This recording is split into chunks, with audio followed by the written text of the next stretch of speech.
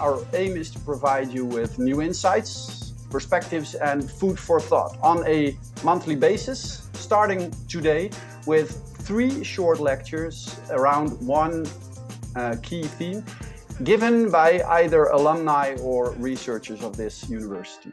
What I heard over and over again from people who are planning to vote for Trump is that Trump is the one who gives them hope in these uncertain times. People don't see members of the other party or people who vote for the other party as just citizens with another opinion.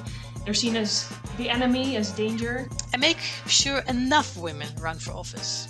There needs to be active recruitment for women and also different genders. Just ask them, encourage them to run. They need an extra push. Someone who says, I see a political talent in you.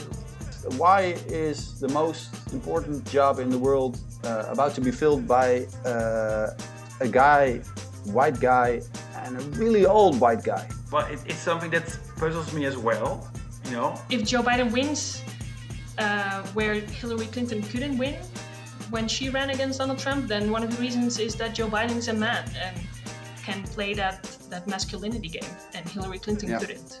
Can I see myself as a political leader? Do I dare to do that? Do I want it? And how many sexual remarks am I ready to withstand? And most of all, do I have enough power to swim at least some parts of the road against the current? More women will be more visible on higher positions and getting for the ticket. I really believe that this will be something for the coming, 10 years to be more important. So this might be the last election where we have 2 old white men, very aged, and I really believe that there will be more younger women coming up.